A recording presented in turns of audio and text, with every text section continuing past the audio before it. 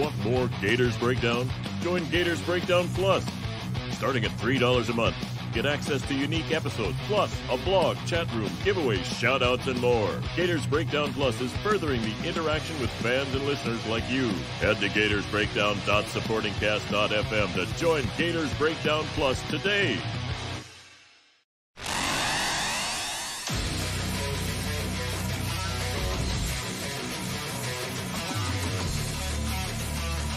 Gators Breakdown, because there's never a dull moment in Gator Nation.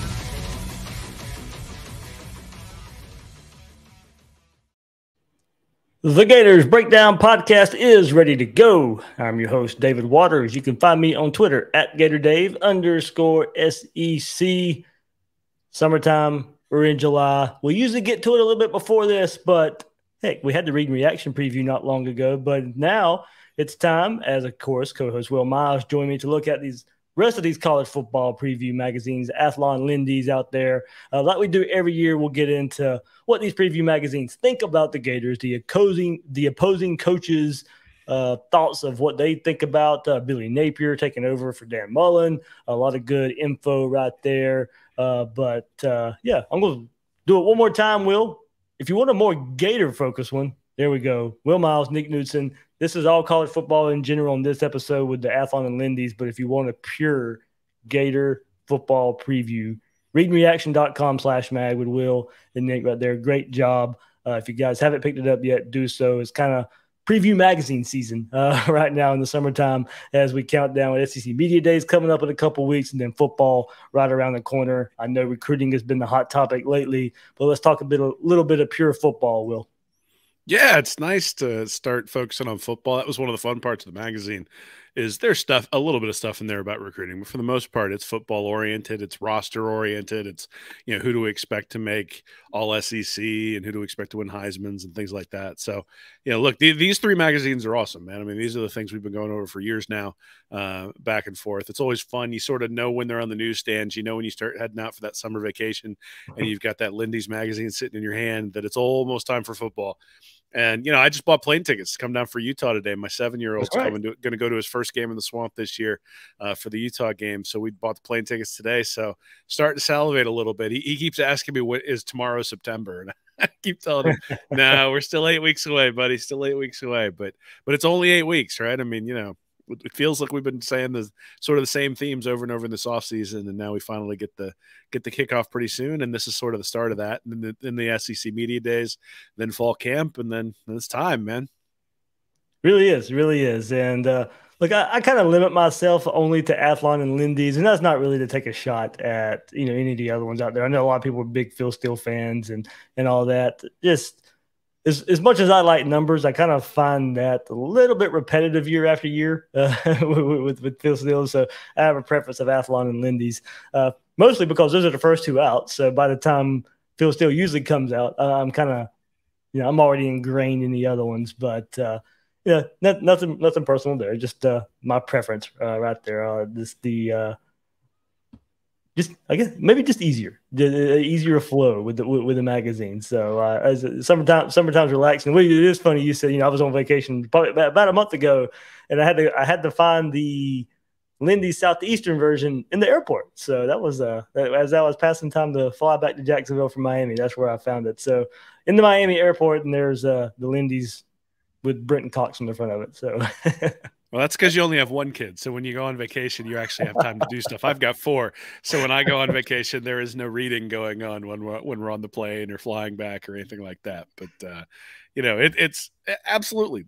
I can remember being a kid, and my folks, my dad's from Blacksburg. So we go back to Blacksburg, and you'd see the Virginia Tech Stadium as you went by, and we'd go to the bookstore, and there'd be all the preseason magazines there, and you'd be able to pick them up. Even when I was in high school, get to go pick those things up. And that was the start of football season. And heck, back then you picked up or at least I picked up preseason magazines for both college football and the NFL.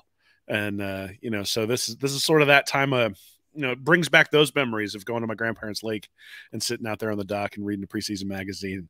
Got to be honest, I'd trade just about anything I'm doing this week for that feeling again. So hopefully everybody else out there is going to be able to pick up some preseason magazines and get to do that the next week or two. Absolutely. All right, we'll get into it, but before we do, hit that like button, hit that subscribe button. Really helps us out here on Gators Breakdown. Just really trying to hit that 10,000 mark right before the season starts. So less than 1,000 to go. Everybody can help me there, help get to 10,000 subscribers right there on YouTube. And check us out at the home of Gators Breakdown, news4jax.com/Gators Breakdown. A lot of you too. Also, thanks for signing up for Gators Breakdown Plus, and then also Gators Breakdown Plus Total Access. One of the perks about that is a custom shout out, one-time shout out here. So Landon Stone sends his in. He goes, he's a big Gator guru. Love to follow recruiting. Give him a follow at Landon Stone 3 on Twitter.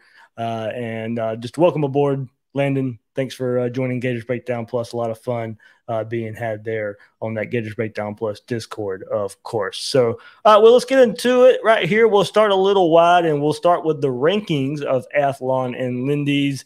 No need to go through the top 25 to start with, Will, because the Gators are not in it in either one of Athlon or Lindy's top 25. Athlon has the Gators 33rd. Lindy's 31st, so not too far out. And of course, you guys know you followed college football long enough. You start getting in that 15 to 20, 25, 30 range. There's not a lot of difference in the teams there. I'll go through and we'll list the rankings there, but we'll catch you by surprise a little bit. I know right after the season. Last season, everybody comes out with their way too early rankings, and Florida was into some of those. Florida's not in some of those. But the two big publications here to kick off preseason magazine coverage, Athlon has the Gators 33rd. Lindy's has the Gators 31st. Bit surprised that neither one of them have the Gators ranked. I mean, maybe a little bit. Florida finished 29th last year in the ESPN FPI, so right sort of on that border. And you think about the teams in the East they're going to have to play this year. Tennessee, I'm guessing both of these magazines have up there pretty high. Kentucky also have them up pretty high. Obviously, LSU is a team that Florida's going to have to play. You got Utah starting the season. So, you've got 4 or 5 teams there in front of you on the schedule already in that FPI or in a top 25. So if you think that Utah, if you think Kentucky, if you think Tennessee, and you think LSU are going to be pretty good, then you sit there and say, okay, well, Florida already has Georgia and A&M on the schedule. And so, hey, this could be a 6-6 year. And that's what Vegas has right now. I think the over under for Florida is like 6.5. And a 6-6 game or a 6-6 season isn't going to get you into the top 25. 7-5 might sneak you in there. And I think that's kind of what these magazines are portending, is that the expectation is 6-6, 7-5, somewhere in that range for Billy Napier in his first year. Yep. Well, so I will go through. We'll start with Athlon first, Will, and we'll sit here and I'll go through the rankings, and you'll kind of keep up with. Yeah, Florida's got a lot of ranked opponents according to these preseason polls right here. I am a bit surprised Florida's not ranked in one of them, but Will, you do bring up a good point. As we go through the top 25 here, you're going to see Florida's schedule is really difficult throughout the 25 and really difficult throughout the top 10 as well. So you can definitely see why. For me, now what these, and I've asked Braden Gall this at Athlon, this is how they project the end of the year. Now, if this is a pure preseason poll where you're taking out schedule, you're taking out who the teams are playing, I think Florida probably should be in that 25 range, but I can see if they believe with Florida playing Texas A&M and Georgia and Kentucky and Tennessee, all right, well, that's going to play into it. They may not finish in the top 25. And that's how a lot of these top 25 polls are. It's where they project these teams to be at the end of the year. So probably should clarify that a little bit. But if it was a pure preseason poll, which the official polls that come out, well, I say official, but nobody really uses them, I guess. But the polls that we all know, the coaches poll, the AP poll before the season, when those come out, those are pure preseason rankings. Florida might be in those, Will. But let's start here with Athlon. Penn State at 25, Houston at 24, Pitt at 23, Arkansas, an SEC team, at 22. Florida's first opponent right here in the top 25, according to Athlon, Kentucky at 21, Miami at 20, Wisconsin 19, Tennessee at 18. So it's 2 so far already. of opponents for Florida. Oklahoma State 17, 16 is Wake Forest, 15 Cincinnati, even with everything they lost there. Michigan State 14, Oklahoma 13 with a first-year head coach. NC State at 12, Baylor 11, Oregon at number 10, another first-year head coach, Will. They're Oklahoma, Oregon, first-year head coaches have their team in the top 15. USC, Lincoln Riley, they're at number 9. That's one that shot up purely because of the transfer portal. Another Gator opponent, number 8, Utah. Notre Dame is 7, Michigan 6. Texas A&M is a Gator opponent. They're at number 5. Clemson number 4. Georgia 3. Ohio State 2. Alabama 1. There's your Athlon. We'll start here going through here on Lindy's as well. 25 is Texas.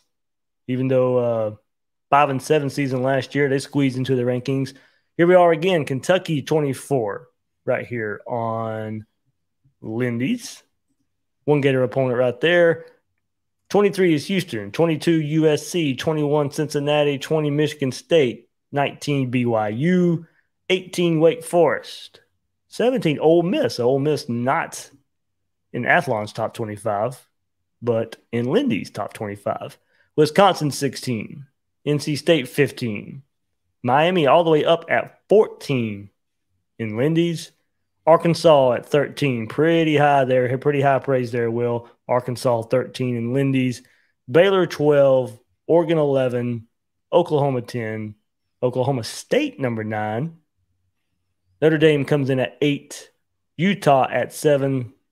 Both polls, Gators' first opponent of the season in the top 10.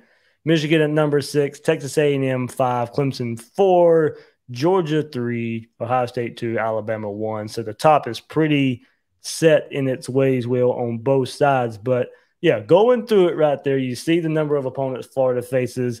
Some surprise there with some first-year head coaches taking over, have their teams ranked in Oregon and Oklahoma, Ole Miss being ranked, Arkansas being ranked. You would expect. History says, Will, Florida's better than those teams. But as it stands right now, coming off the heels of Dan Mullen, Billy Napier's first year, see some surprises up there in front of Florida. Yeah, I mean, recency bias is definitely a phenomenon here, right? I mean, hey, we saw somebody play well in a bowl game. We saw somebody not play well in a bowl game. We're going to project forward from that. Quite honestly, that's all you can do, right? I mean, you look at what happened last year. You look at who's leaving.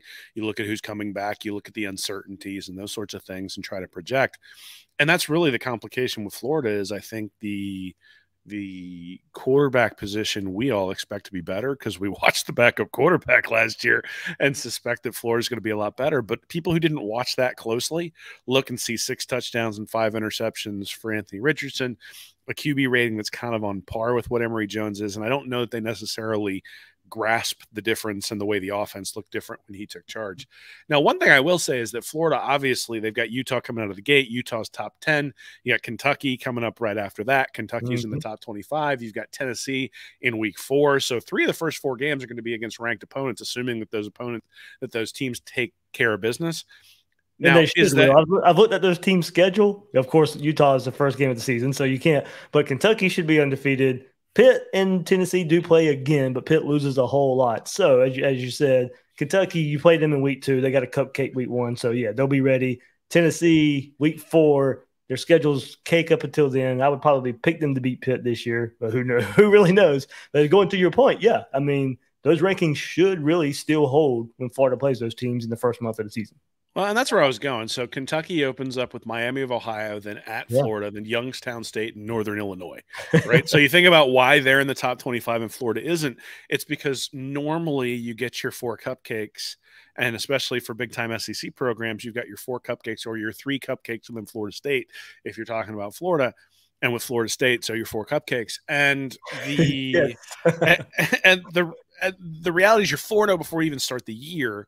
And so then getting to 7 or 8 wins, even in the SEC, even if you go 3-5 or 4-4, is possible.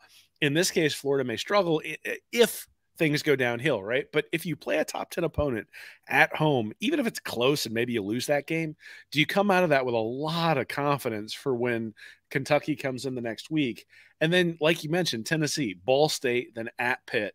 without Kenny Pickett, then Akron, and then Florida. So Akron and Ball State are not preparing Tennessee for Florida. They may be 3-0 coming in. They may have an offense that looks great against athletes that are not the same caliber athlete that they have. But Florida's going to have the same caliber athlete they have. So I think it's one of those things where you sort of mentioned that every team in sort of that 15 to 30, maybe even 15 to 35 range is all kind of the same when you're looking at them because they all have question marks. That's why they're in that range. So Kentucky's no different. I mean, I think we all have questions about Will Levis. Everybody seems to think that he's awesome, but I didn't see it last year. I mean, did they forget Wan'Dale Robinson pretty much made Will Levis last year and he is gone? Well, and beyond that, I think there is this ability to overlook the fact that they're losing a bunch of offensive linemen and that Josh Paschal, the heart and soul of that defense, is gone. And you combine that with Anthony Richardson on the other side, and I think Florida's going to have an opportunity to put up 25, 30 points. And when's the last time Kentucky won a game where the opposition put up 25 or 30 points? It probably has happened, but I don't remember it. I mean, usually those games they're winning are 17-14, 17-13. Last year they were barely able to pull that one out against Florida. It required a blocked field goal, returned the other way for a touchdown, and an interception by Emory Jones deep in Kentucky territory in order for them to be able to pull it out. That's not saying anything bad about Kentucky. They had an awesome season last year, but the thing that I think people are missing when they look at this is that Florida was 6-7 last year. It was a really bad year, but they were 1-4 in one-score games. And their offense was historically bad in the red zone compared to what it has been in recent seasons. And so an average season has them at 8-4, 8-5 last year pretty easily. Kentucky, I think, is the converse. I mean, that one-score game against Florida, if you go look at college football data, I love that site because it tells you what the probability of a team winning the game would be if it played out that way again. Basically, without all the stupid mistakes, what would have happened? And Florida wouldn't have won that game like 80-85% of the time. Now, again, names have changed. Things are different. But I think when you think about where the teams have upgraded versus where they've downgraded, I look at Florida and say, hey, I'm pretty excited about that. So, look, I get why people have Florida where they have them. I'm not going to sit here and say that I'm picking them to win 10 or 11 games. But at the same time, I think there are question marks everywhere for all of these teams that they're playing until you get to Georgia. Even LSU, I think there are a lot of question marks. And so there's an opportunity here for Florida to put up, maybe one loss in the first half of the season and look a whole lot better, even with some losses maybe in the LSU, Georgia, Texas A&M, and South Carolina corridor there. All right, so there you go. There's your rankings. All the teams Florida faces in Lindy's and Athlon's top 25, and they have the Gators just outside Athlon 33rd, Lindy's 31st. Will, so one more thing I wanted to hit in this preseason magazine, and this is on Lindy's side of it. First-year head coach rankings / ratings here. So this is coaches at their new school. Not really first-year head coaches, but there are some first-year head coaches in this. So the only one, Will, they gave a 10. Can you guess that one? I mean, coaching changes. Yeah. So did they give Kelly a 10? They did not. Oh, okay. Well, that's good. They didn't give Dan Lanning a 10, did they? I got him in the playoff. So they did not. All right. We can sit here and guess the entire time. I know it wasn't Napier. So no. Lincoln Riley to USC. Ah, wow. Yeah. That's the only thing. They think he'll be excellent at stabbing them in the back 3 years from now when he goes to the NFL? Wait, one more storyline of that is, I think a lot of people were saying, well, you're leaving Oklahoma because they're about to join the SEC. Well, now you go to USC and they're joining the Big Ten. So well, that just means he's going to have to recruit players with better academic profiles is what that means. And I also agree with you about the NFL thing too. But yeah, so anyway, that's the only hire that gave a 10. Lincoln Riley leaving Oklahoma to go to USC, taking over for Clay Helton. And to be fair, that is a significant upgrade from Clay. Oh, it is. I would give it a 10. I mean, so I have no issue whatsoever with that one. We would be excited if Lincoln Riley had decided to come to Gainesville. Exactly. Though we would also be sitting there waiting for the shiv in the back 3 years from now when he goes to the NFL. So, as long as you got your expectations set, then you're good. And I would still ask the same question: Can he win the big one in the playoff? So it's and that's still a question I think we can ask. But yeah, I have no problem on a scale of 1 to 10, them giving that one a 10. But Will, here we go. Mario Cristobal to Miami, a 9. LSU getting Brian Kelly, a 9. Florida, Billy Napier, also a 9. So they're equaling all those new hires there. Mario Cristobal, Brian Kelly, Billy Napier, all get a 9 rating and a 9 grade of going to their new school. Also, Jeff Tedford at Fresno State, they give that a 9. Brent Venables, this one's a little surprising.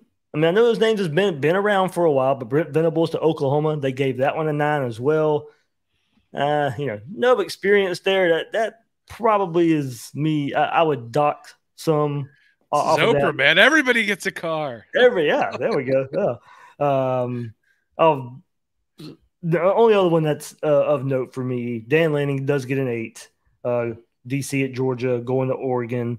They gave Marcus Freeman, Notre Dame, a 7.5. So, that one to me, I mean, you gave Dan Lanning an 8, and maybe I am splitting hairs. That's the 7.5 for Marcus Freeman at Notre Dame. Dan Lanning gets an 8, but I mean, Marcus Freeman was still at least at the school as a defensive coordinator, knows the ins and outs of Notre Dame, knows how to recruit there, obviously, but half a point behind Dan Lanning in Oregon. So I don't get that one. I'd give him, if you're giving Lanning an 8, I'd give him an 8 as well. But there we go. Billy Napier at 9 out of 10 right there. And they say after back-to-back at times wacky regimes of Jim McElwain and Dan Mullen, Florida needed normal. Napier is normal. His move after Louisiana had to be the SEC, and Florida is one of the league's premier programs. Quote, the pieces of the puzzle are here. We've got to put the pieces together. Napier said, with Georgia ruling the division and maybe the nation for years to come, the pieces better come together fast. One downside, Napier's lack of experience at the highest level of the game. Like that little summary there, Will? Yeah, I mean, I think, I guess if you're going to be talking about normal, the first school you got to look at is LSU. But, with some of the clowns they've had out there recently. And, hey, successful clowns. I mean, Les Miles won a national championship. And then Orgeron won a national championship. But, that kind of is normal for those guys out there. Yeah, I mean, you got McElwain and the Shark and his weird reaction to that. And then and the death threats and all that sort of stuff. And you got Mullen dressing up like Darth Vader and, responding to recruiting season like Jim Mora did about making the playoffs. And it's been an odd decade really at this point in terms of guys who sort of get right up to the precipice of taking the program over the edge and just haven't been able to do that. And so, we talked about this last week with Bill, right? That the results aren't necessarily there on the recruiting trail that we'd like to see thus far. At the same time, the process that's being put in place is one of normalcy and one that I think is going to give people clear and consistent expectations about how they're supposed to perform and what they're supposed to do. And so I do expect that to translate to a more consistent program on the field. Now, whether it's consistently excellent or not is one of the things I think we're going to be watching and evaluating, but, consistently 10-3, and then every once in a while having a 13-0 or something like that is still really, really good. The question becomes, can you be consistently 10-3? Because that hasn't happened in 3 head coaches, right? I mean, you had Will Muschamp come in and had just the awful 2013 after 2012, and then sort of a mediocre 2014. Then you have McElwain come in, 2 straight pretty good years, and then everything falls apart in his 3rd year. You have Mullen come in, 2 really good years, then sort of a disappointing one because the defense in 2020, even though the offense was dynamic, and then everything falls apart in his 4th year. So I think one of the things we're looking for Napier is his process in place is going to prevent those highs and lows, sort of decrease the sine wave, if you will. Like the amplitude of the ups and the amplitude of the downs are going to come down. Now, we hope that the whole actual baseline gets raised too, and so those highs are playoff highs. But I think in some ways that is sort of the expectation is that we're not going to have any of those 4-8 seasons, any of those 6-7 seasons, any of those seasons where everything just falls apart. Certainly all of those seasons where, it feels like the head coach doesn't want to be the head coach anymore, which is what it's felt like for these last 2 head coaches. And so, look, I mean, that's kind of a low bar. Like, hey, we're paying you $7 million. We'd like you to want to be here. I think one of the things about Napier is everybody talks about him being even keel. They talk about him being genuine. I think we're going to know where he stands, and that's a positive thing for the program. Yeah, interesting there. He got a grade of 9 coming from a Group of 5 school to a Power 5 school. While Mario Cristobal goes from Oregon to Miami, he also gets a 9. Brian Kelly goes from Notre Dame to LSU. He gets a 9 as well. So, I thought they might dock. I don't know how they come up with the rankings or whatever, but maybe dock, the half a point there, maybe coming from Group of 5 to Power 5, but a lot of belief there in Billy Napier, even though he did it at Louisiana, even though he did it at a Group of 5 school, being able to do it at a Power 5 program like Florida, putting him on the same level as a Mario Cristobal going from Oregon to Miami and Brian Kelly from Notre Dame to LSU. So that caught my eye there a little bit. I thought there might be some kind of docking there of, as they said, he hasn't done it at the major level yet. So I guess they're just, saying, well, since he hasn't screwed it up, we can't really dock him for it, Bill. So we'll see where all that goes. I mean, look, we followed 2018 with a magnifying glass, Will, because of a lot of the coaching changes. You had Dan Mullen at Florida, Willie Taggart at FSU, Jimbo Fisher at Texas A&M. Well, that was a big move just because of us and Florida getting Dan Mullen, but this is a coaching carousel that we've never seen before. And Billy Napier is going to be thrown in there with Brian Kelly and Mario Cristobal and Lincoln Riley, all those first-time head coaches as well at Oklahoma and Oregon. I mean, this one's going to be definitely one to watch for years to come, and Billy Napier getting thrown in there to that mix. So speaking of coaches, Will, we're getting one of my favorite parts, these favorite parts of the magazine. What do opposing coaches think about the Florida program, Billy Napier, and all that is the Florida Gators? So let me throw up this graphic as kind of just a little bit summary there, and I'll read the whole thing. So on Athlon, in their preview, opposing coaches size up Florida. Billy Napier was a great hire for these guys, but when you dig in and start looking at his history, it clashes with what we expect Florida to look like, and maybe with what their fans demand. Billy and OC Rob Sell didn't win on spread up-tempo at Louisiana. Look at the tape. They're going to come in and get big and mean and try to run first. They're creative and modern, but it's built on some really old-school stuff. How will that play when everyone wants Steve Spurrier? In terms of pure talent, the roster is probably 4th best in the East and lower than that in the West. But they didn't have much to start with at Louisiana either. The really unique thing about Napier is that he's always unafraid to do the necessary, ugly football stuff that isn't exciting, but this is a higher platform than he's ever been on as a head coach. They're going to need to – here we go. They're going to need a deep group at running back, and they're going to need a better, different level of play on the offensive line for what they want to do. On defense, it's less about personnel and more about culture change. They've never lacked for talented guys with Todd Grantham. It was just that the scheme ended up hurting them more than the execution. No one thinks they're going to suddenly right the ship and close the gap with Georgia. You should look for a more settled quarterback situation, better turnover ratio, and winning ugly at first. So, Will, a lot to take away from – and look, those are various coaches. That's not just one coach speaking here. So, Will, the first part, of course, is style of play. It's not the high-flying Steve Spurrier fun and gun. It's not going to be 2020 Florida with Trask and Pitts and Tony. Though, I do think – yes, I know what Billy Napier's history says and what it shows at Louisiana. He can get criticized for maybe not getting a different quarterback and opening up a little bit. But he had Levi Lewis, who he knew was going to win a lot of games.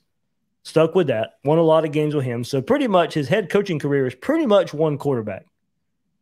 He's had a quarterback like Anthony Richardson. So I do expect him to open it up a bit more in year one with what he has at Anthony Richardson. I think we will see some stuff that is a little bit different than what we saw at Louisiana. Yeah, I mean, it's interesting. I think the culture fit aspect of this is really a little bit of, I don't want to call it lazy, but it's a little bit of a lazy take when you think about it from the standpoint of, so answer me this question. When Steve Spurrier took over in 1990, What ranked higher in points per game allowed, the defense or the offense? What ranked higher? What now? In points per game allowed in 1990 when Steve Spurrier took over, what ranked higher, the defense or the offense? Which one was better? Which one was better? Yeah. Probably his defense. It was a defense. They gave 15.5 he had a points lot per of game. returning guys there. 4 of his first 5 years as head coach, he had a top 25 defense in points per game allowed. And then he replaced his defensive coordinator with Bob Stoops and wins a national championship. So this idea that Steve Spurrier didn't value defense, or that it was just he valued branding, right? I mean, Spurrier came out and said, I value the brand, and the fact that he was a gunslinger and everybody called him a genius, and he used that to his advantage to bring in all sorts of offensive recruits, and that his offenses were prolific. I mean, look, it's not that his offenses weren't great. In fact, in 1996, when they won the national championship, the offense was the best in the country, but the defense was ranked 14th. So this idea that Florida was like Oklahoma, where they were going up and down the field and they couldn't stop anybody, is a misnomer. That is not what Florida football is. And in fact, under Urban Meyer, it's even more like that, because that 2006 championship team won the championship because of the defense, not because of the offense, not because of the spread that Urban Meyer brought. Now, in 2008, you can make an argument that the offense was elite, and it was, and you can make an argument that that was the reason they won the championship. But look, Florida is known for defensive football. That's why everybody got ticked off about Grantham. It was awful. And before you go there, in 2006, this makes it sound like Florida fans won't be happy if it's not throwing the ball 40 times. You know how happy I was in 2006? I didn't care what it looked like. Florida was winning ball games. Florida was knocking people off the field left and right. I don't care what it looks like. And I think that is don't get me wrong. If you're losing, you'll sit here and point to, okay, well, we're not scoring enough points, just because we're not playing this style of football. I don't care what it looks like. Just go get me some wins. I'll be happy with that. I do know where this comes from a little bit, and it comes from 2020 when Florida wasn't blowing people out on the second half of the schedule after the win against Georgia. Right. But that's for 2 reasons. One is that Mullen came in with the promise that he was going to score points just like Urban Meyer did in the heyday, and quite honestly had been trending that way up until that Georgia game, and then everything sort of leveled out from there on out. The other aspect of that is that the defense was so bad that you knew you had to have an offense that didn't make mistakes. And in fact, in the LSU game, the offense made some mistakes, and that's why they lost that game that year, other than the thrown shoe, which is one other reason why they lost the game. And you think about the Alabama game, I mean, they needed like one stop in that SEC championship game against Alabama and just could not get it. And you knew that, which meant you had to rely on an offense that was prolific. Now, don't get me wrong. I mean, if Napier has an offense going up and down the field, I'm not going to complain. But at the end of the day, Florida fans don't care how you get to 13-0. They just care that you're at 13-0. And that's really the culture, right? If Napier brings a culture of, yeah, we're going to smash you in the mouth, and we're going to be stronger than you, we're going to make you submit in the fourth quarter, and he brings that attitude, and all of a sudden Florida is making major bowl games and making the playoff, nobody will say a word. It comes down to, is your mechanism or is your philosophy of football going to deliver championships the way Florida fans expect? That's really the question. And so we can talk about style, we can talk about culture, talk about all of that stuff. Now, one thing you can say is that Steve Spurrier revolutionized the way offense was played, not just in the SEC, but in college football. And then Urban Meyer, when he came, the question was, is his offense going to work in the SEC? So the idea that someone's coming in doing something different should not be a foreign thing to Florida fans. Is Napier's offense different than what Nick Saban's running and what Jimbo Fisher's running and what Georgia's running up there? I don't want to emulate Georgia, but if you're at least not on offense, but if you're, is it different than what those programs are running? Absolutely. Is that a good thing or a bad thing? I don't think we know yet. And I think one of the things, it's interesting, I broke down a play in our preview magazine that sort of showed that Napier, at least from his offensive philosophy, was a shadow of what Patrick Toney does on defense. And I think that's a really cool thing, because what that means is he's figuring out how to get numbers advantages in a way that's going to put the offensive player in a position to succeed. Now, he needs a quarterback who's going to be able to execute that. And the good news about the spring game is, and last year's films, it looks like Anthony Richardson is a good guy to be able to do that.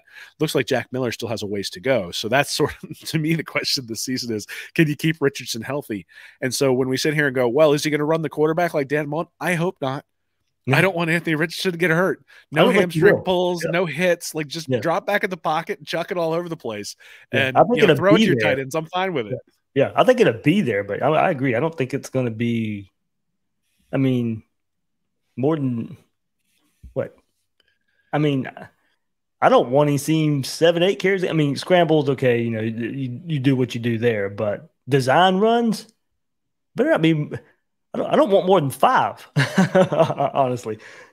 I mean, you need enough to be able to keep Him honest. the opposing defense honest that it's a threat.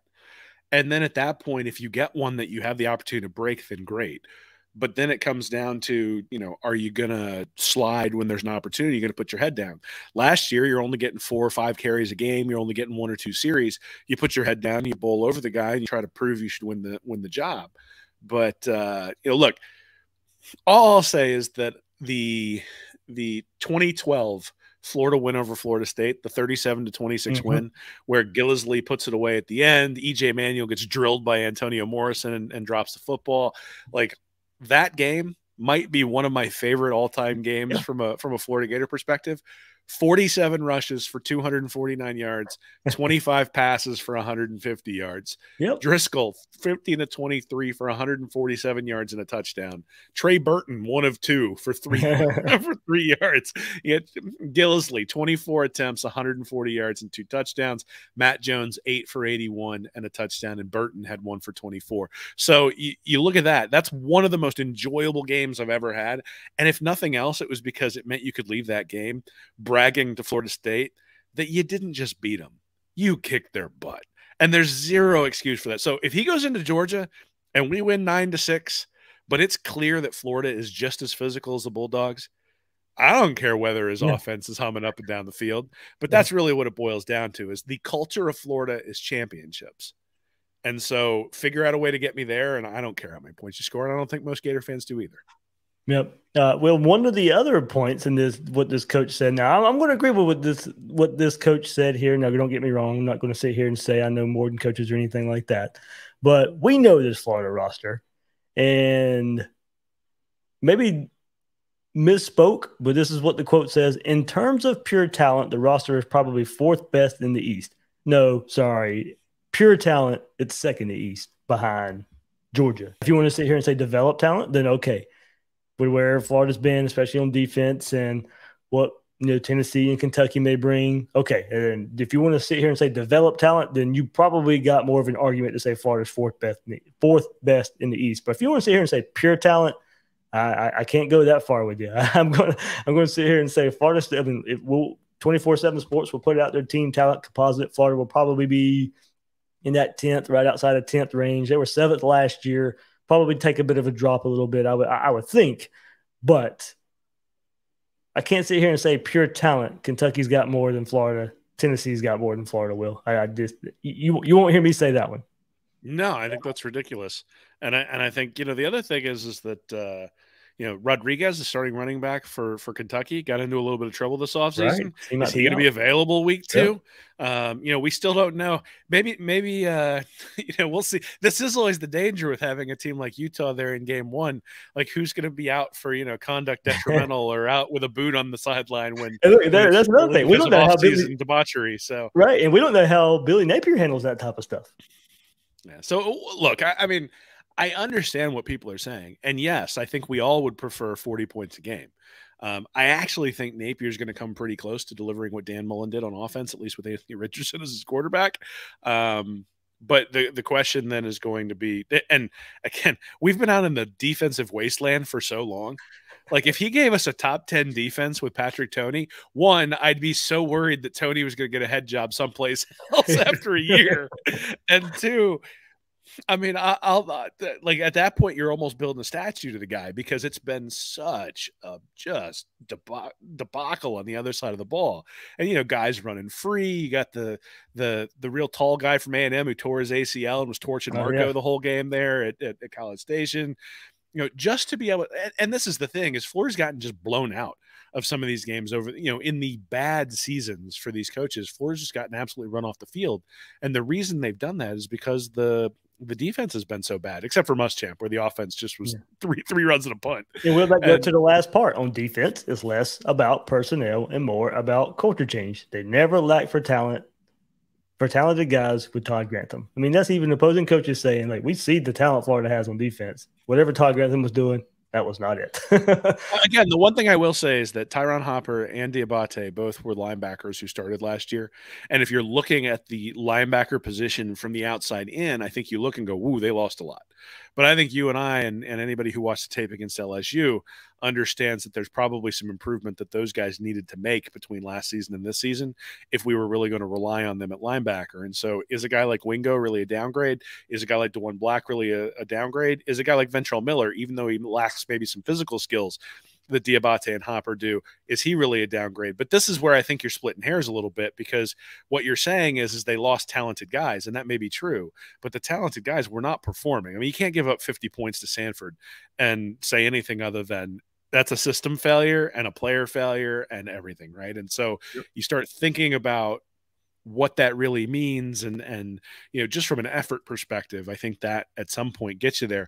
And you know, look, we've been critical of recruiting. We just did it last week, right?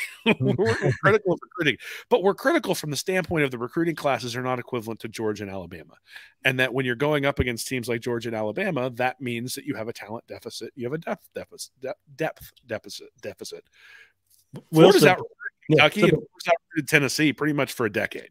Yeah. So there's no talent excuse for losing to Missouri, right? I mean, at that point, you're getting out coached, your guys are getting played harder or getting outplayed, or the coaching staff hasn't developed the guys they brought in, but those guys should have had a better pedigree. And it's probably a combination or an amalgam of all three of those things. And so, you know, hopefully Napier is able to get that ship righted.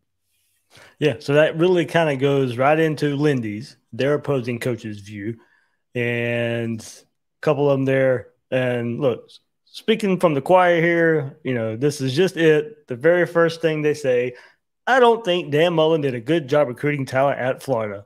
Well, okay, you know, we've been preaching that. Opposing coaches see it as well. He was a great offensive coach there, but ultimately he could not control those kids.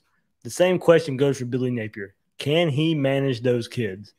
Billy will recruit kids that fit his culture and personality and stay away from the guys that don't. But the best kids in Florida often have an edge to them, and you've got to be able to handle them. Nick Saban is smart and can handle edgy kids.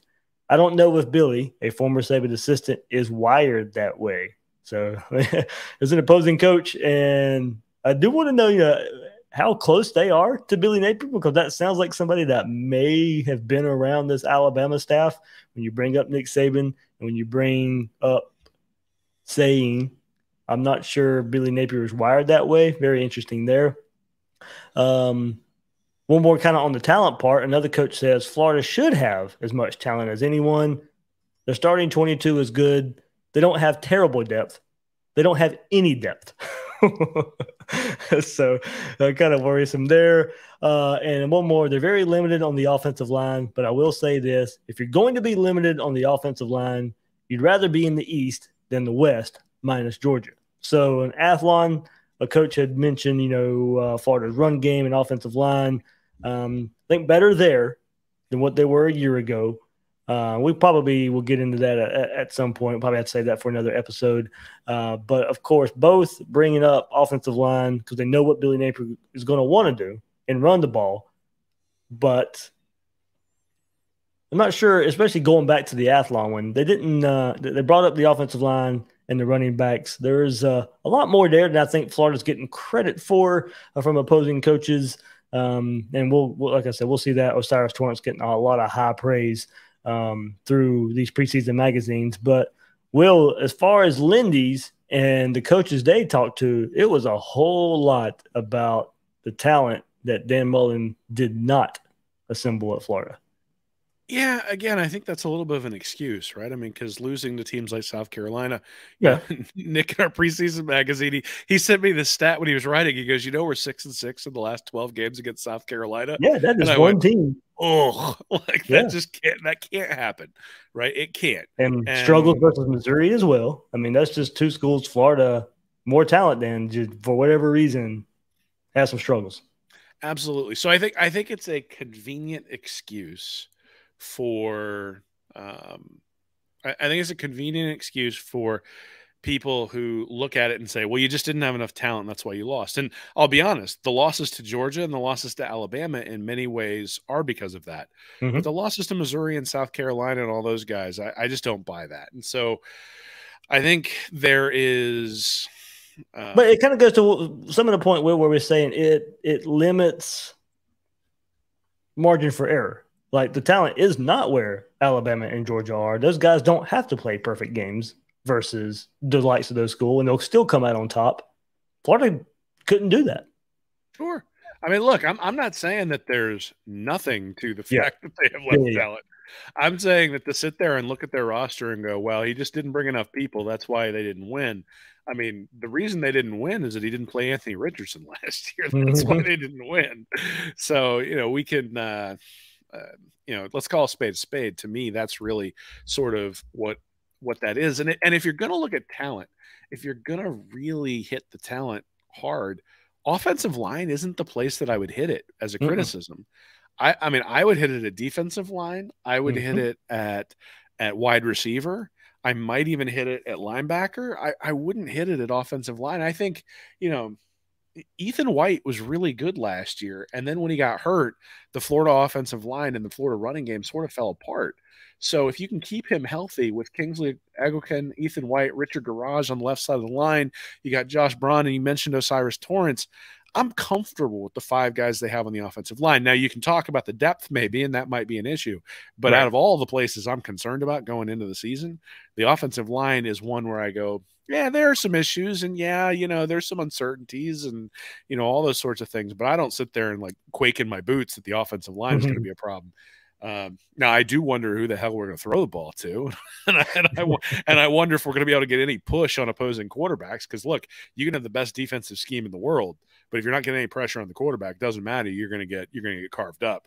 And so I think there are legitimate concerns for both of those. So I think it's really interesting that they zero in on the offensive line when that's the one position, or maybe one of the positions I'd look at and go, like it's not terrible. Like I don't look at it and go, like I don't look at it and go, they're plugging holes with guys who are below SEC quality. Yeah, to go back to the Athlon one, it was they're going to need a deep group at running back. Okay, that took a hit. DeMarcus Bowman goes. And they're going to need a better, different level of play on the offensive line for what they want to do. That's interesting. Again, I think it depends. I think they have what they want. As long as they stay healthy, I think that starting 5, 6, I think they have enough of what they want to do. I mean, thankfully, Osiris Torrance is part of that, and he came over. That's a huge part in that, but I think they have that. And maybe it's just kind of wait and see for that coach. I mean, here's the thing, is that Florida led the nation in running yards on a per attempt basis, not just a yardage attempt basis, for almost all of last year. And they averaged 6.3 yards per attempt in the 7 games that Ethan White started.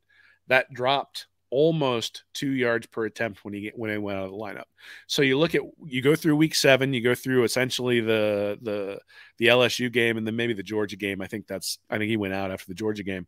And then from then on, Florida couldn't run the ball. And lo and behold, the offense struggled when they couldn't run the ball.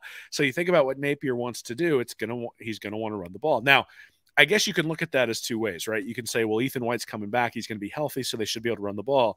Or you look at it and go, wow, they didn't have anybody behind Ethan White who could pick up the slack and allow them to run the ball. So I guess, if you're looking at it glass half empty, maybe you say, well, pending health on the offensive line, they might be good, but if they have any injuries, it'll be hard to fill. But I do think that Napier has started to bring in some guys who are going to be able to backfill those sorts of things. And let's be honest, everybody other than Alabama and Georgia, if they suffer significant injuries to their offensive line, is going to struggle on the offensive side of the ball. Like Will Levis is not making it through the entire year if Kentucky loses its left tackle and left guard. Especially this year, because they lost a lot off of last year's starting offensive line, and they were expected to take a hit there.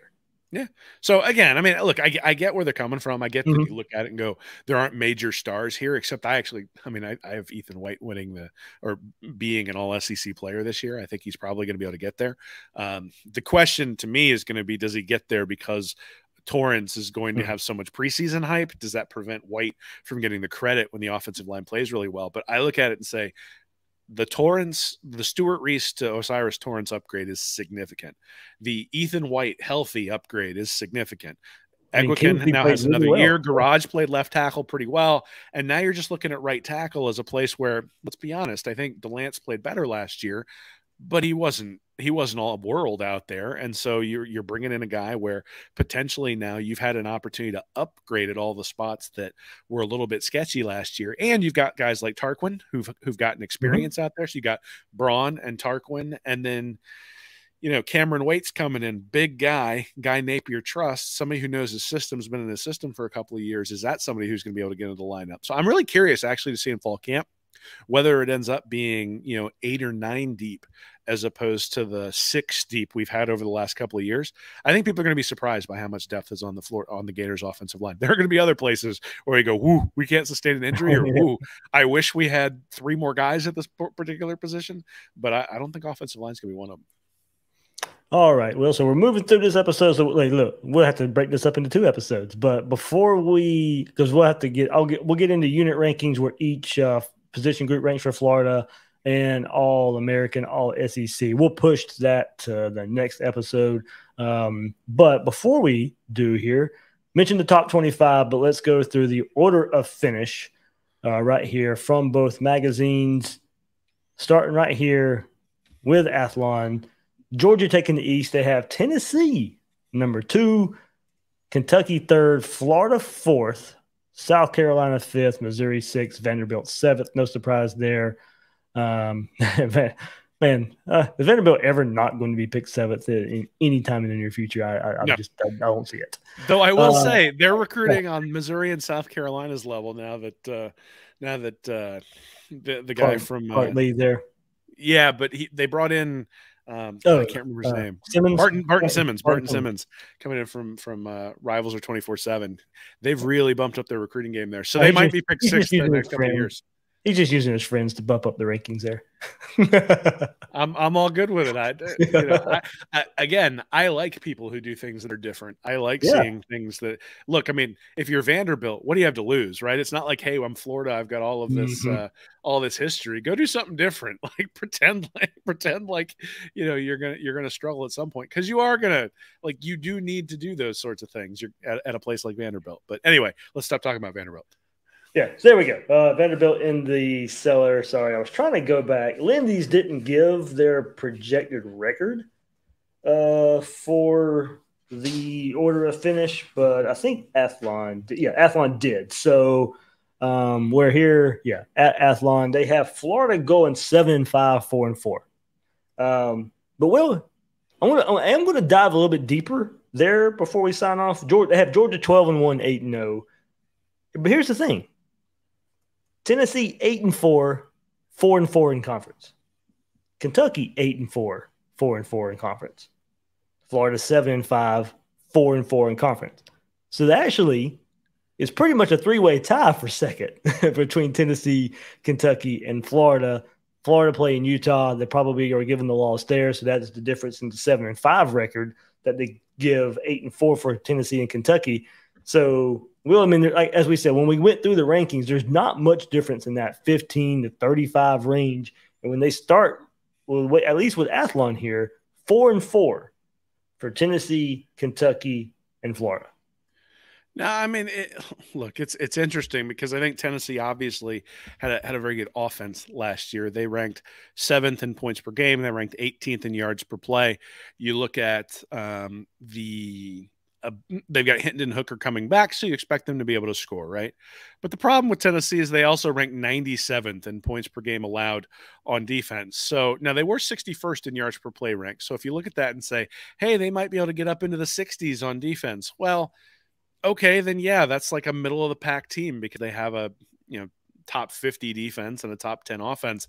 Unless you're Oklahoma playing in the Big 12 where Texas is down and there's nobody else to beat, you're not going to be able to win with that profile in the SEC. You're going to get sniped a couple of times if you're in that profile. Now Florida is sort of the opposite. They were 44th in points per game rank, 39th in yards per play rank on the defensive side of the ball. And then on the offensive side of the ball, 61st in points per game, but 21st in yards per play, which suggests the offense can be better this year. So really what we're talking about is a battle between which team is going to be able to move up in those rankings more this year, which one's going to be able to really sort of, right the ship, you might say. And if you think about it, Kentucky, and this is why I think picking Kentucky high is asinine.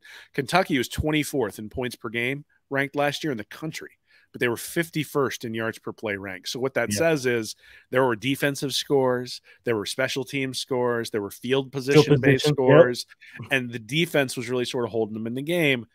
And that's actually reflected in the numbers. They were 24th in points per game ranked allowed on the defensive side of the ball, 15th in yards per play ranked. So they had an excellent defense that sort of masked some of the things that were going on the offensive side of the ball. Well, Pascal's gone. The defense is going to take a step back at Kentucky, or at least be more in line with what they've historically been at Kentucky, which means I think it's hard to say, at least historically, that this is a good choice to put Tennessee and Kentucky in front of Florida. I think, look, I'm a homer. I get it. But I still look at it and I go, if all of them are essentially going to be 8-4, then, or at least 4-4 in the conference, which one would you pick? I'm going to go with Florida, because I think now the one thing I will say is that because Florida has Georgia and then A&M on the other side, that might be one of the reasons why Florida's sitting there fourth, because Tennessee and Kentucky just don't have that. So, you got Georgia, A&M, and LSU on Florida's side of the ledger. Tennessee obviously always gets Alabama. At the same time, who's Kentucky getting from the other side? So maybe that's a schedule pick more than anything else. But I think things are rife for Kentucky to take a step back. I think everything has to go right on the defensive side of the ball for Tennessee to be anything more than they were last year, because last year they scored points like crazy and couldn't stop anybody. So really, is Josh Heupel's team going to score like crazy and make them that much better? No, the place they're going to have to get better is on the defensive side of the ball. Who on the defensive side of the ball are we looking at saying is going to make Tennessee better? You talk about the dearth of talent on Florida and the dearth of development for Florida. What about Tennessee on the defensive side of the ball? I think that's something that maybe is being overlooked there. And I always go back to the Josh Heupel. Started out all world at UCF and found out a way somehow to get worse every year. Wondering if that happens at Tennessee as well. You got that offense in the SEC, maybe caught some people by surprise. Now there's a year of tape on Hooker. There's a year of tape on that offense. And as we said, if that defense doesn't bounce back, then look, it's going to be a good offense. It's still going to be a good offense. I just do wonder, as you said, Will, how big of a rebound can they make on defense? And is that offense as good with a year of tape out there for these defenses? So go to the West, Will. No surprise, Alabama leading the way there. Texas A&M second, Arkansas third there from Athlon, LSU fourth. So interesting coaching changes at Florida and LSU. Both are picked fourth in their division. Ole Miss fifth, Mississippi State sixth, and Auburn seventh. Kind of a not really a surprise, but you never really see Auburn picked in the bottom of the SEC West. You definitely see it in Athlon, and we'll go to Lindy's as well to finish this up. They do have it a little bit different on the East. They have Georgia, and then they have Kentucky second over Tennessee, Florida fourth there as well. The rest of the East is the same: South Carolina, Missouri, Vanderbilt.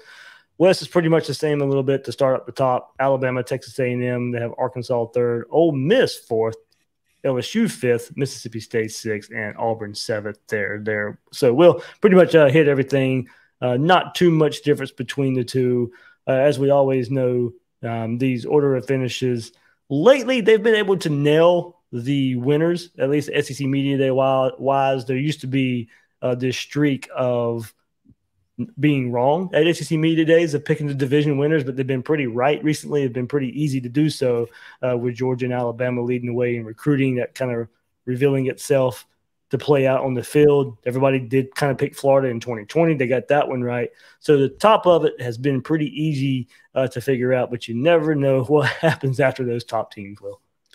Yeah, I mean, the top two, like you said, are pretty easy. I think the interesting thing is it's going to be October 8th that Alabama plays Texas A&M. And I'm not sure that whatever team loses that game is necessarily going to have a whole lot of motivation from then on, which will be kind of interesting, right? I mean, does A&M fall apart if Alabama comes in and smokes them? Or just is it a changing of the guard, right? And A&M comes in and beats Alabama, and all of a sudden people for the second year in a row. Yeah, and people see the sort of the the Achilles heel for Nick Saban, and all of a sudden people start figuring out how to beat him in a way that maybe they haven't in the past. Now, look, I'm not going to predict the end of Saban, but at some point it's going to come, and I know it's going to come from a team that's recruiting like crazy. So Texas A&M is one of those candidates. Now, obviously, the guys that they just brought in this past year, not all of them are going to be contributing by the time October comes around, or at least starters and that sort of stuff. I mean, you think about Percy Harvin, contributing right away. Tim Tebow contributing, but not necessarily contributing at a starter level when he comes in. But that's sort of the interesting thing for me. And I am not buying the Arkansas hype. I don't know. Like, I think Pittman's done a nice job with Arkansas. I think Felipe Franks came in and sort of righted the ship a couple years ago, gave them consistent play at quarterback. I think KJ Jefferson is a step up from Franks, but he's not much beyond, the Emory Jones and those sorts of guys. He had some big games last year, but go back and watch his performance versus Georgia and Anthony Richardson's performance versus Georgia. There ain't much difference. Well, and where's the room to grow, right? I mean, I think if you look at Richardson, you say, look, KJ Jefferson is somebody who'd been in the system for a couple of years, and somebody who you look at and say, there's a ceiling, but the ceiling is close. I think you look at Anthony Richardson and you go, there's a ceiling and it's pretty far away. And so there's an opportunity to move there. I'm not buying the Arkansas hype. Plus, the week before Texas A&M goes to Alabama, they're playing at Arkansas, which means, look, I mean, Arkansas, that's great, but they're going to have to play Alabama. They're going to have to play A&M. They're going to have to play LSU. I think it might be a long year for the Pigs. And look, I mean, a long year could be 6-6 because you've been predicted to go, 9-3, 10-2, something like that. If you're going to finish in second or third in the West, they got them. They got them 8-4. They have third, fourth, and fifth. Well, this is Athlon. So Arkansas, LSU, Ole Miss, all 8-4, all 4-4. Yeah, it's just, I mean, look, I think I'll have to look at the exact schedule for Arkansas, but It's one of those things where they have had some impressive wins over the last couple of years, but those impressive wins in many ways have come because they have snuck up on people. And they open up this season with Cincinnati to start with. Then they get versus Texas A&M and then Alabama. Then they're at Auburn, LSU, and then So I mean, they do have Liberty and even BYU. Like, you look at their non-conference. I mean, Cincinnati, BYU, Liberty. Who do they play out of the East? So they play South Carolina. Yep. In week 2. Oh, wow. Okay. And Missouri. So they do get South Carolina, Missouri. But still, I mean, they ain't beating A&M and Alabama. And I know Cincinnati has to replace Ritter, the quarterback, but Cincinnati is still a good team. BYU's a good team. Yeah, BYU is going to be decent. And, look, at Mississippi State, I know I make fun of the Pirate all the time, but I think Mississippi State can against a team that's not elite, especially can jump up and grab you. I think everybody looked at that Mississippi State win over LSU a few years ago and thought, "Oh, Mississippi State, here they come," and then LSU just sort of falls apart over the next 2 years. And I think in some ways Arkansas is kind of like Florida in the Jim McElwain era, that first couple of years, where they had very good records, but everybody knew they weren't a real good football team. That's kind of what I think of when I think of Arkansas the last couple of years. They've had pretty good records. I mean, look, all credit to them. I think we all expected them to go 0-10. Yeah. In 2020, right? They're in a much better spot than they used to be. I mean, they deserve credit for what they have. I'm just like you. I'm not ready to jump on that 8-9 win season. I'm not ever going to be ready to jump on the 8 or 9 win season for Arkansas. I'm just not. There's Felix Jones and Derek McFadden's not in that backfield. So. Absolutely. Oh yeah, so a lot of good stuff there. Looking at order of finish, that's where we'll end this one. As I said, I packed a lot into this episode. We didn't even get to all SEC unit rankings as well. So a lot to get into there. I'll go back and I'll save it to kind of a Osiris Torrance feature. He joined us on the Gator Collective Spaces last week, right on the heels of him being named Walter Camp All-American First Team. So I'll play that next episode. Will and I get together, kind of finish up these preseason magazines. So you'll get to hear from Osiris Torrance and what he said last week about that honor. So, Will, anything else, man? I know your latest at Reading Reaction, diving into the NIL world just a bit. Yeah, we were looking at there's been a lot of talk about why the NCAA enforcing its rules. And when it comes to NIL, and I know there's a Florida state law and some other things as well, but the reality is the minute any of these things gets enforced, the Supreme Court's made it pretty clear they're unconstitutional. So there's not really any disincentive to cheat other than, or cheat, quote unquote, other than you don't want to cheat, right? Like, there's not going to be any penalties. I don't think there's any way the NCAA comes in and actually penalizes any of these programs who are paying the players to come to a school to play football for many reasons. But the main one is that you're ignoring the reason that these players have any value in the first place is that they play football and that they play football for your school. So to have an NIL deal, selling Buick somewhere is only because you decided to go to Miami, or you decided to go to Florida, or you decided to go to Oklahoma or something like that. So just take a look at that. What's the incentive structure? What do we sort of expect? I had written the bulk of it before UCLA and USC decided to go to the Big Ten. And all of a sudden things started reorganizing. And I always sort of expected that a reorganization would happen. But the more I look at it, the more I think the NIL model is going to stay around longer for a bunch of different incentives that I write about. So that's over there. And then I'm actually working right now. Before we came on air, I was working on a write-up on Stetson Bennett. So, I'm interested in, obviously that's the my hometown boy. Well, and that's the North Star, right? I mean, that's where Florida wants to get to, where we're consistently beating Georgia. Kirby's decided to roll with Stetson for the last couple of years, and he's got him coming back again. And the question is, he put up some really gaudy numbers. And the question is, are those gaudy numbers real? And so that's really sort of the question I'm asking. I haven't finished the analysis yet, so I don't know, because I don't want to. I'm asking the question. I want to legitimately answer it. And, people may be disappointed with me when I go, "Ooh, this is real. We're in trouble." Or it may be, "Hey, it's a little bit of a mirage. This is how you take advantage of them." I just don't know yet. I haven't looked at the to figure that part out. I think we know it. He's good. I mean, we know enough about it. He is good. Now, could he be doing that at Missouri? Absolutely not. I mean, he's got to have that Georgia offensive line, those Georgia weapons, and all that around him. I'm not sure he's not a quarterback that elevates the 10 other guys around him like a lot of other quarterbacks do. But in that system with that talent around him, he's a good quarterback. Well, that's the question I'm asking, right? Yeah. Is what is his capability of elevating the people around him? And are there statistical markers and even film markers you can look at? I mean, he's very smart. I'll give him, he's a very smart guy, very smart quarterback. Well, I mean, I think you got to be smart to play college football. Yeah. The question usually isn't a matter of smarts. It's a question of how fast can you process information. And so anyway, I've got a bunch of different stats I try to look at to try to evaluate that sort of stuff. At the high school level, all I can get is completion percentage and yards per attempt. So that's usually where it sort of stops. But once you get to college, you can really start breaking down, like, throws to the right sideline and how often is he inaccurate and those sorts of things, and make comparisons to other SEC quarterbacks.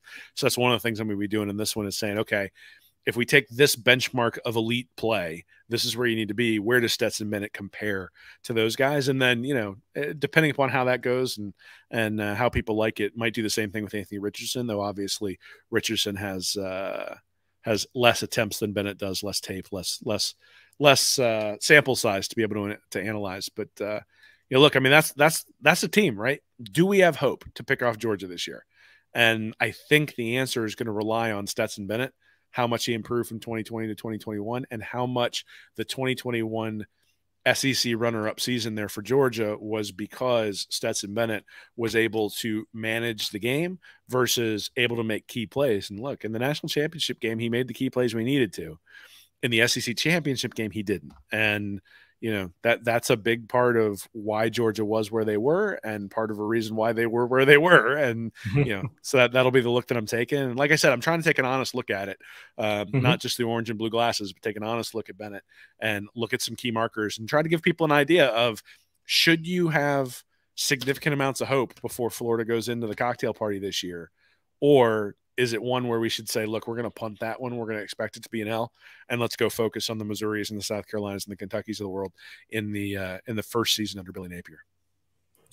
His completion percentage in high school, Will, 64 and 62% these 2 years. I love that I got you looking that stuff up now. That makes me happy. What reason I was looking while I got you here is because he is from my hometown. So if Max Preps didn't have it, I could contact the the old alma mater and get you Stetson Bennett stats probably. Well, I was going to say, is someone of Dave Waters' physical stature the cornerback there at the opposing schools, or is it big time football down there? And Pierce County has gotten much, but just won a state title a couple of years ago, so they have gotten much better. Stetson Bennett was part of that, by the way. So yeah, much better winning, competing and winning state championships now in Pierce County. So I'm going to say, so back when you were playing there, you were what, a defensive lineman? What was the? Yeah. I did play a little linebacker, so and you've seen me. I'm not a big guy, so yeah, I did early on play a little bit of linebacker. So yeah, they're much better now than.